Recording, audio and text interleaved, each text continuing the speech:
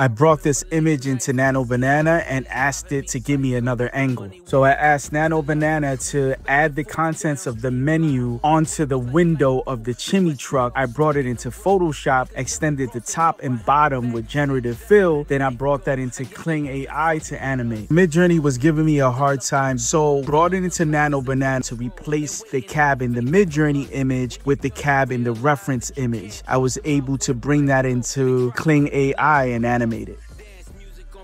Midjourney is not good with locations. I asked Nano Banana, fill in the white area, add cars, place the cab in the image with this old school retro crab. I brought it into Photoshop, extended the top and bottom, and cleaned up the image a little bit more. In order to make the image match the whole piece, I had to bring it into Stable Diffusion and extract the depth map and a Canny map. Also use IP adapter to transfer the style of a Midjourney image reference. With further color adjustments in Photoshop, I was able to match the image to the video. I brought the image into Nano Banana to add extra smoke, and then I brought that into Kling AI to animate.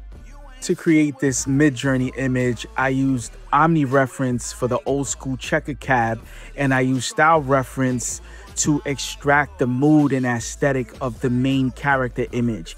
I brought that into Photoshop to add the Flips logo to the license plate and fix up the taxi sign. Brought it into Nano Banana to add smoke. I brought it back into Kling AI to animate. I brought this Midjourney image into Nano Banana to add a smoke trail. I was able to take the original image and the newly created image into Kling AI and use its first and last frame feature to animate the trail across the bridge.